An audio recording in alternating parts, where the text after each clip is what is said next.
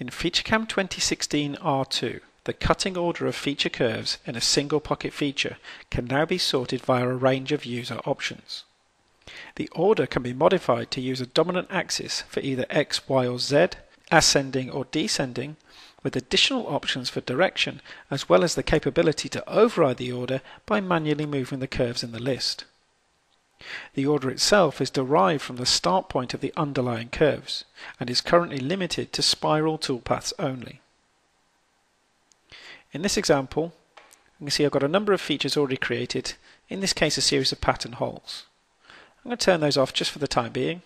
I'm going to go ahead and create some pocket features by first selecting this cream coloured face here. I'm going to go to my Edit, Select by Colour or Type, identify those areas, and create a pocket and extract with feature recognition. I'm going to go ahead and finish with the default options and say OK. If we play the centerline simulation, just single stepping first of all,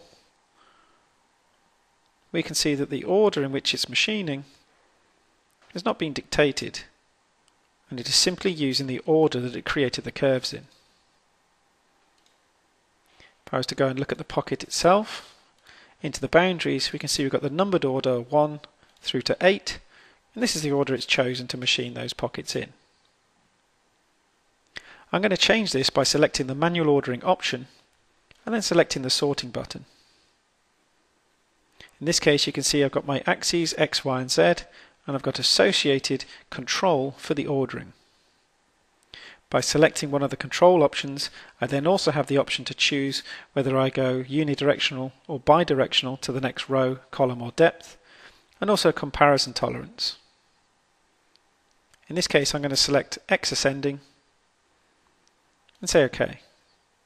Note the number order is now changed. If I say OK and accept that feature, and again just using Alt F3 to start my simulation off, we can see that the pocket ordering has now changed. So working our way X ascending, working through the pockets in order. If you look at the top here, it's quite easy to identify what that exact order would be. Let's have a look at something that's a bit more challenging, and that's these orange regions here. Again, I'm going to create another feature, so select everything that's orange, another pocket feature, extract with feature recognition, accept the defaults and say OK, and for the time being I'm just going to turn off pocket 1. Again, if we look at the default order, in this case it's starting at the top, working its way across, and again we just have simply the pockets created in the order in which they were numbered. If we go back into that feature, look at the boundary list here, you can see we've got 9 through to 20. If I change the manual ordering and change the sorting, for example, to X ascending, and say OK, again we can see that order changes.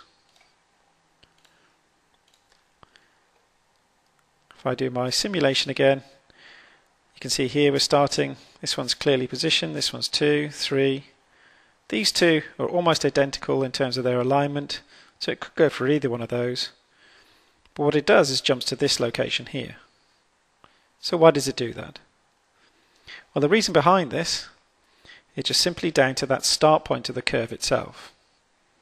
What I'm going to do is hide everything, go to my curves and just show these items here, and concentrate on these two curves down here.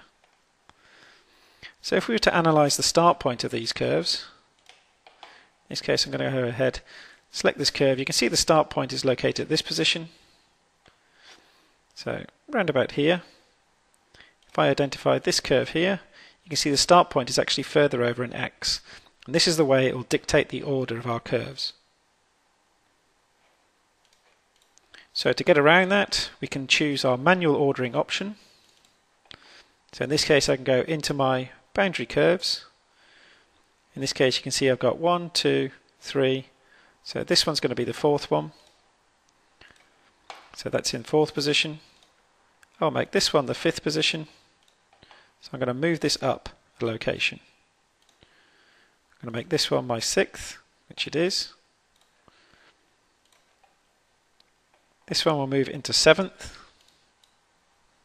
like so. And maybe work our way up through the part until we're happy. I say OK. I've now chosen my manual order. If I do my simulation, you can see we're starting from this pocket, and this one, then this one, working our way down through those 3, over to the next one,